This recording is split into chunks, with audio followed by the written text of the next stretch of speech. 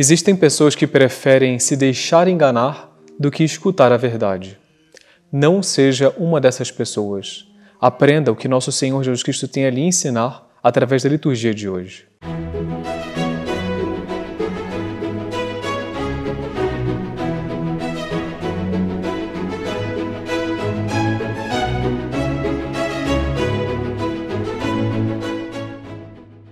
No decorrer da vida pública de nosso Senhor Jesus Cristo, Ele esteve constantemente ensinando, profetizando maravilhas e também realizando maravilhas para fazer com que as pessoas acreditassem naquilo que Ele transmitia.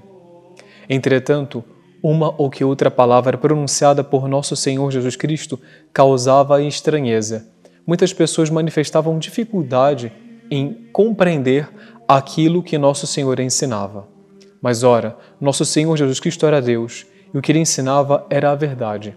Entretanto, surgiam essas dificuldades ao ponto de, como narra o Evangelho de hoje, chegarem a dizer que a palavra dele era dura. Diz aqui o Evangelho: esta palavra é dura. Quem consegue escutá-la? Diante das palavras duras de nosso Senhor Jesus Cristo, muitas pessoas o abandonaram, conforme narra também o Evangelho. A partir daquele momento, muitos discípulos voltaram atrás e não andavam mais com ele. Nós sabemos que, de fato, há palavras pronunciadas por Deus, há palavras pronunciadas por nosso Senhor Jesus Cristo feito homem, há palavras que ecoam até os dias de hoje através da Igreja Católica que doem. Por exemplo, falar sobre o inferno, falar sobre certos deveres morais, sobre os sacrifícios que devemos oferecer a Deus, sobre obrigações, sobre inclinações, mas que nós não devemos deixar nascer nas nossas almas ou se desenvolverem.